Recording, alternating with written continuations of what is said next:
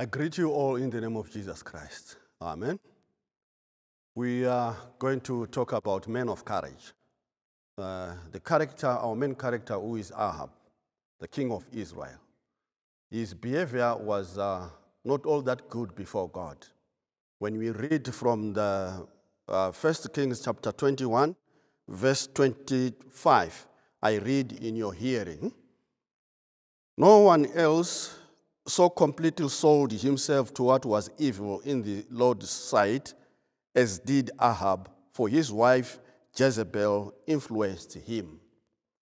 We are realizing that in Israel, the men of God were supposed to be a straightforward men. But Ahab, as a king, the Bible is telling us that he sold himself to evil in the sight of God. And God was not happy about what he did because he was to stand on behalf of God and stand and portray a character that was good, and so that he was also supposed to lead the Israelites towards God and worship God, the only creator God. But he failed to do that. What was the reason that caused him not to follow such teachings? We see 1 Kings chapter 16, verses from 29 and onwards. I read in your hearing again. Ahab, the son of Omri, began to rule over Israel in the 38th year of King Asa's reign in Judah. He reigned in Samaria 22 years, but Ahab did what was evil in the sight of the Lord, even more than any of the kings before him. And as though it were not enough to live like Jeroboam, he married Jezebel, the daughter of King Ethbaal of Sidonia, and he began to worship Baal. I realized that the mistake number one that he did, he married a lady which had a different religion.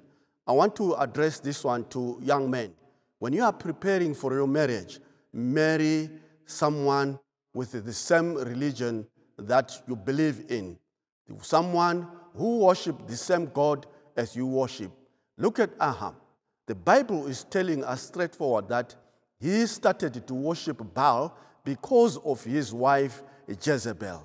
As we continue to read the 16th chapter of 1 Kings, it tells us that everything that he was doing, it was a decision from Jezebel.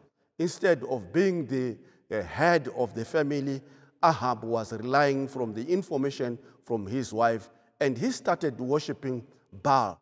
You see, when you worship Baal, you are against God. God, the first commandment, tells the children of Israel that he is the God, the creator God. There is no other God before him. But Ahab did not listen to this instruction.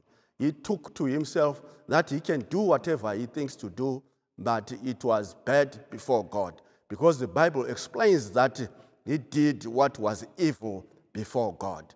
Message number 2 to young men.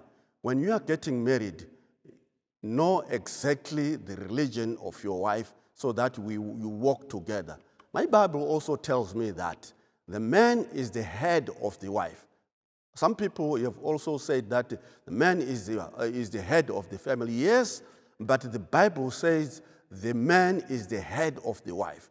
And I've seen at times women are at loggerheads with their husbands. The reason is that ladies will be trying to push the head back to its position because the men will have drifted away from their position. And when the lady is trying to push back the head, it means that it's trying to make things work according to God's will. When you check again in the beginning, when God created man, we gave him Eve. Adam decided to take instructions from his wife instead of taking instruction from God, because God has instructed them not to eat the fruit in the center of the garden. But when Eve came with the fruit that was forbidden to eat, he ate it. And in other words, when you are a breadwinner, don't let your wife bring food on the table. You should bring whatever she brings, because it is not the will of God to happen in that way in the family. In this case, Jezebel was the one ruling, not Ahab. So in other words, we can simply say Jezebel was standing in the foot of the king, and yet she was not the king, because Ahab had relegated his duty to Jezebel. And when you read some other commentaries, they tell us that Ahab was looking forward to have this vineyard. The way how he was going to get this vineyard did not worry him, but what he wanted to get this vineyard, come what may, come thunder, come sunshine, he wanted the vineyard because he was desperately in need of it. As people, what do we do when you check our neighbors as men of courage? When you see your neighbor's property, do you think it belongs to you? The 10th commandment forbids covetousness. All men should work and harvest from their fields, and they should harvest from what they have worked for. Because if you try to harvest from what you did not sow, God forbids that. And as men of God, we need to check our neighbors should be our friends. Our neighbors should be part of our families in such a way that we respect their families, we respect their properties. But in this case, they did not respect the properties of their neighbors because they were so covetous. And then after that, when you continue to read, Ahab to go ahead with the instruction from Jezebel, and Naboth was killed because of his vineyard. I realize that most of us, we are leaders. Most of us, some of us are also pastors. When you get into the church boards, when you read the story of Naboth and Jezebel, how this land was taken over by Ahab, Jezebel had to write a letter, put a signature instead of Ahab putting the signature. It was now written by Jezebel himself, and it sent to the villagers, and they concluded that they are going to create a story about Naboth. The story was to blame him in such a way that he has blasphemed and blamed the king, and Naboth was to be killed. And with the signature of the king, that was the death stamp that we can say today's world.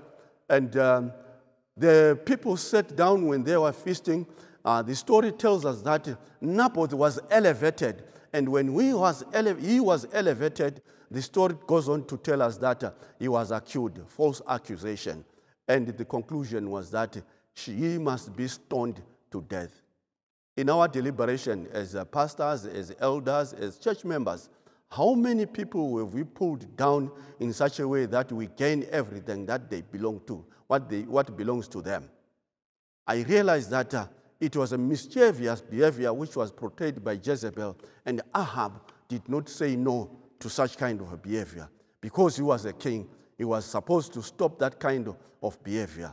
I realized that the whole Israel belonged to Ahab.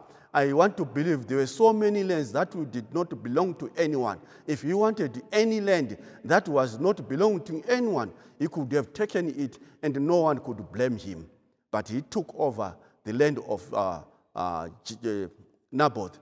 After taking over the land of Naboth, the prophet Elijah came when he was sent by God. He visited Naboth when he was walking around this piece of land which he took from Naboth. The servant of God told him that what you have done, you have cursed yourself, you are going to die, you and your family are going to die, and you are going to be eaten by the dogs. And it came to pass, it happened as what Elijah has said, because he did not do according to God's will. We need to be very careful when you are making decisions. And the head of the family is the man, not ladies. And when we make decisions according to our wives, we are shortchanging ourselves, because God said a man should lead. And when you go further again, chapter 21, we realize that another man who was very courageous is Obadiah. And there was a drought in Israel. When there was a drought in Israel, there was no rain. It was because of the sins of Ahab. And God came to rebuke Ahab because of his sinfulness.